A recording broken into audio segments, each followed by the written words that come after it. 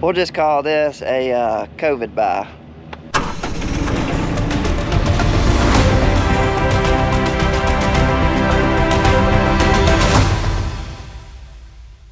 Morning guys, welcome back to the channel. My name is Daniel and you're watching Triple R Farms. It is Wednesday, January the 5th, and I got a couple of jobs going on today. Me and PA gonna be working on the CP690. He is taking the spindles out, so we're gonna move it out there on the concrete pad. We're gonna work on that radiator hoses. We're gonna replace all those that I picked up. I have not gotten a radiator cap. Dad's gonna try to pick up that today. James and Mark, they're working on the planter, still taking stuff off of it on the second planter, and then I think eventually Mark is going to be knocking spindles out, knocking the spindle out of the little nut and bushing, and we're going to be saving those and doing it ourselves this year. So got a couple of projects we're working on today, so I hope y'all enjoy the video. Let's get it started. That one will spin, but it was getting really, really tight. And that one right there just spins round and round. You can keep going on this one, be the person who gets it out, but it's just What the devil? boogered up already.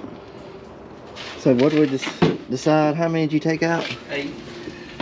Alright, so what we did is Dad went through here and he does the old finger cut. Anyway, so the bottom 8 were worn, so we took out the bottom 8 all the way across. What about the back? Did you look at the back? I've already looked at the back. I think we're good. Don't have to do anything? So you got the same thing on the back. It's just a second row of spindles. Our second unit of spindles or whatever. But anyway, all those were sharp. So we're doing nothing to the back because all the picking is usually done right there. 36. First spindles always do most of the picking. The back just basically cleans up what is left still on the stalk.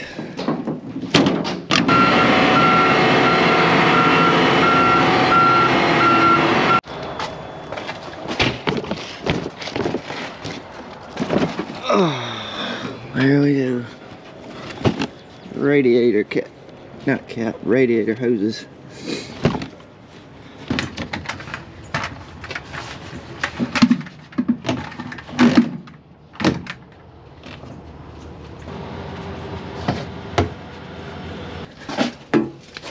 There's one right there where my light's shining. But then you got another one. Where did that go? It goes right here. There's that one. No, it's this metal right there. Alright, we can get to these two right here. Probably got to take off something. Yeah, you can get to it right here. That's the other end of it, where my light is. Lightning. Yeah, alright, those two, we don't have to take off anything. No more doors. This side? No, that one's alright. Take that baby off.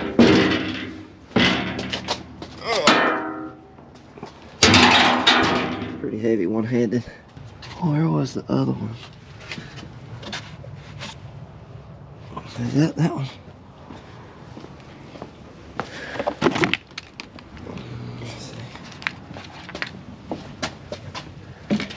I guess that's that one right there. I didn't think I ordered that one, but I guess I did. Looks like it's going to be easy. I hope it's going to be easy, but we will see. But at least we can get to everything pretty much without taking anything else off. But we'll see. Never is as easy as it seems. But 3 hoses we're going to put on.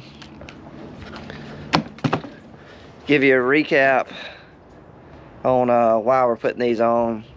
If you didn't watch the videos, the last time I was picking cotton with this, I was always having the issue of it on the verge of running hot. I was having to actually slow my ground speed to like 4 miles an hour, 4.2, just to keep it from running hot. And we never knew why it was running hot. It had plenty of water in the reservoir. Just were real puzzled on why. Then we finally figured out. Just happened to take a cover off, and it was back there in the back of the engine, and I noticed one of these hoses right here was sucked flat.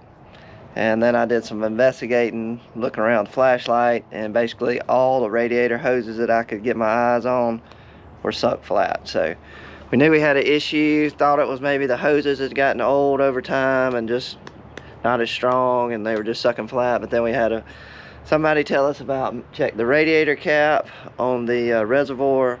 Sometimes they can go faulty, and it won't be venting properly, and that'll cause everything to go flat. So that's where we are. That is what's happening. And like I said, I think Dad's gonna order a new radiator cap, and then we are gonna put on new hoses, and hopefully that will solve the whole issue of the picker running hot for next year. Come on, come down. I have to have a flathead to try it out.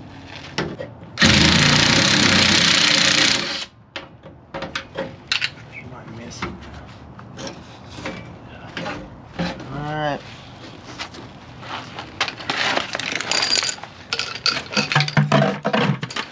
It's green. There she goes.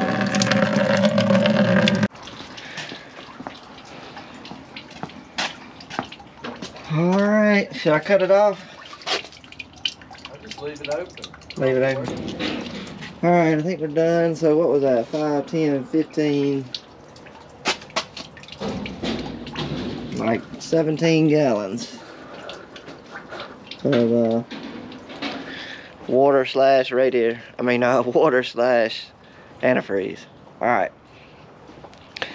Now we can finally get started on taking off the old hoses and putting the new ones on. And let's do a time lapse.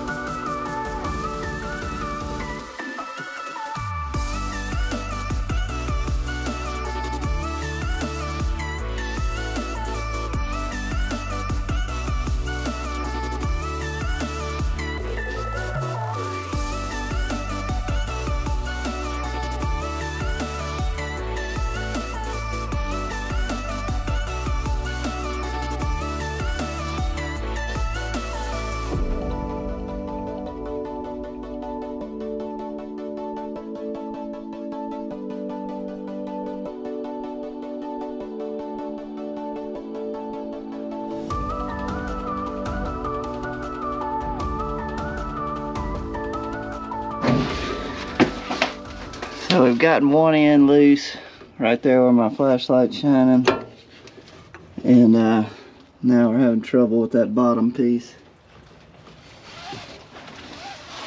PA has pulled out the famous straps. And we're going to do a strap method. He's going to try to force it to come up with that strap. Let's see how it works.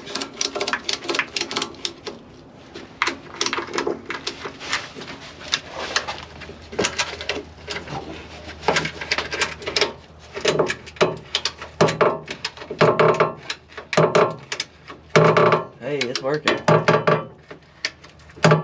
So you may try to wiggle it.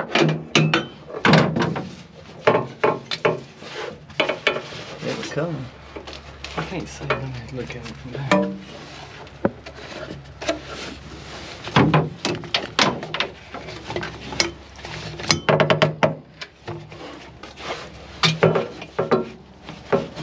There you go.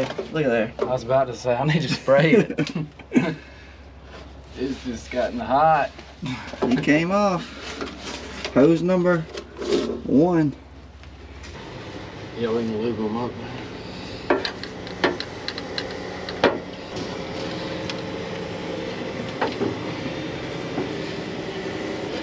Man, that backside is Not on there.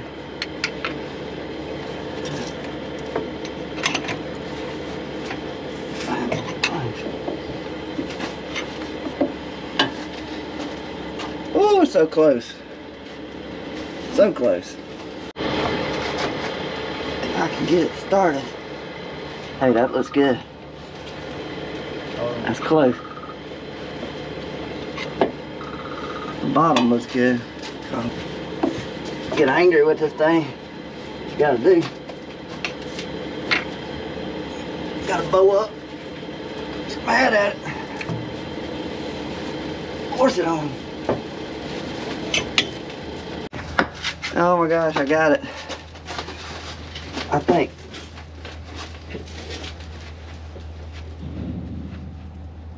I think it's on there, but it's barely on there. Whatever we do from this point on better be very easy. It's on there, isn't it? Holy cow. Told you it was gonna be a lot harder than it looks. It always is. Whew. Pipe number 1. Those are all old ones. Yeah. See these, we replace these when we have little, when they're messed up around the outer edges right there and they don't seal up against the disc right. And they're no good. Like that right there. That's missing a piece. Putting the new ones on.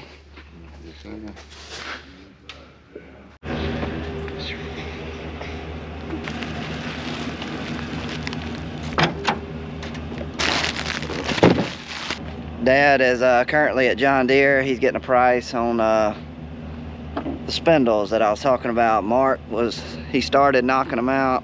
This is what it looks like. This is a naked spindle. This is the bushing and the nut that comes off of it. So it would go like that. And then you have the little collar that holds it all on. So all that would slide up on there.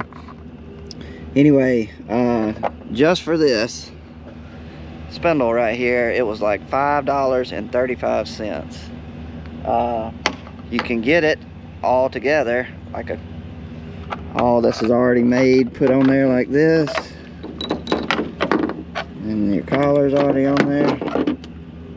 All of that together like this you can buy also. It was like $7.35, and I think he's even getting a better price than that right now.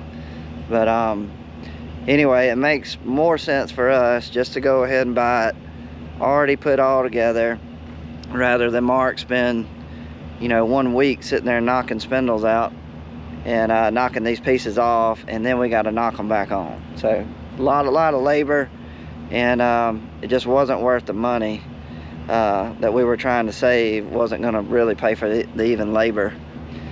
We'll just call this a COVID buy. When you are trapped in your bedroom for days and days and days in quarantine, that's where I do all my editing, in my bedroom. I've got a desk set up in there, and I got my Mac desktop computer, and I guess I gave in. You just sit there, look up stuff on the computer, and you make random buys. But this thing right here, it is very expensive, but it is well made. Best way to describe it, it is like the Yeti coolers of dog kennels. It is gunner kennels.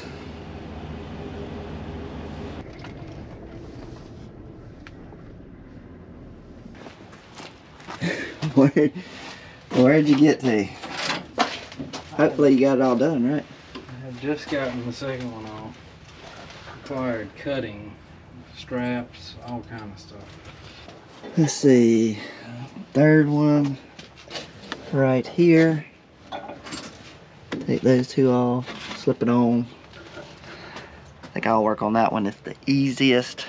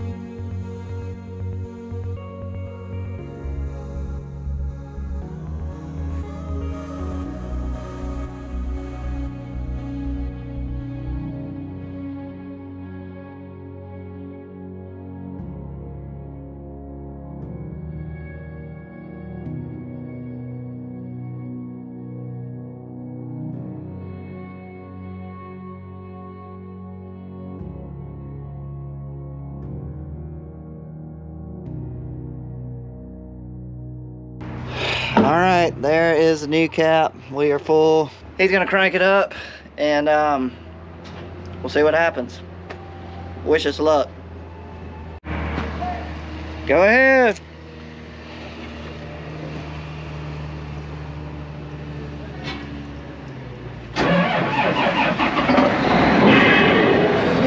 God, it scared me. Thought this thing was about to close up on me. Did y'all see that?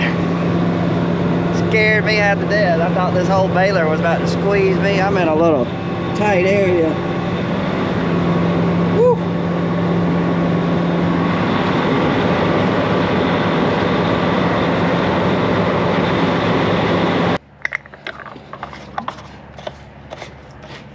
You don't tighten it too tight, just barely. You go till it stops. Right there.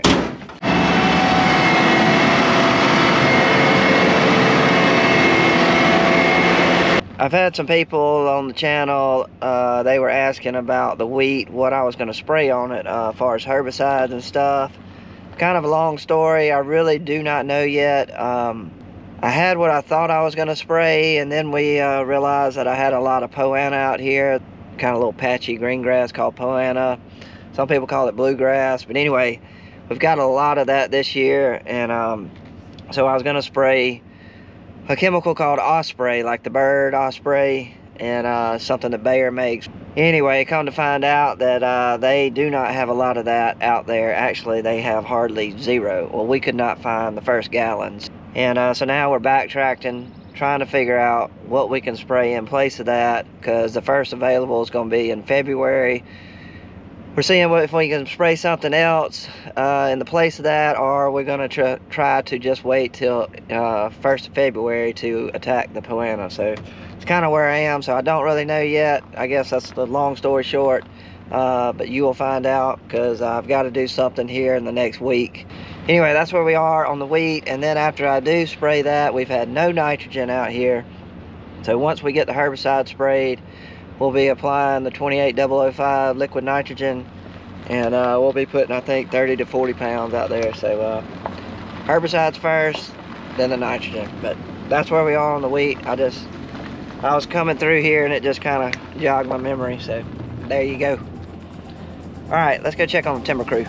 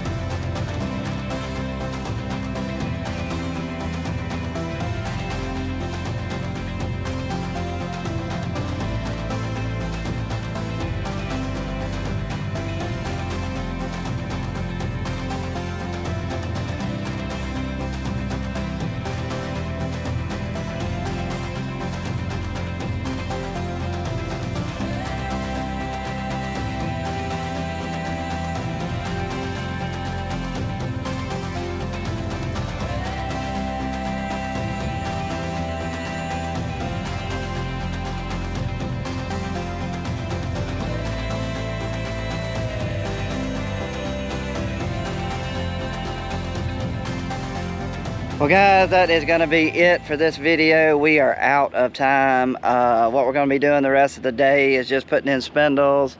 Dad picked them up at John Deere. Anyway, we're gonna be putting those in on the CP690, and then we're also gonna do the hydraulic filters and air filters, and then we're gonna call it a day. So hope y'all enjoyed the video. We are out, and we'll see you on the next one, guys.